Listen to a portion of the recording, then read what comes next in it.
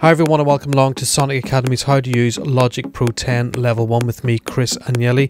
This course is very much aimed at the beginners, so we'll take you from the first time opening the program right through to arranging and exporting your very first song in Logic.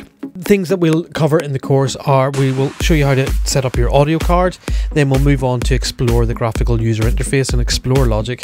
Then we'll start creating a drum beat using samples that come with the course and available to download from the site. Then we'll move on to creating some synth parts using internal synths that come with Logic, and then we'll do an arrangement and ready your song for export. This is very much aimed at the beginners, but seasoned pros might get some cool tips and tricks from this course also. So here's the track that we're going to make.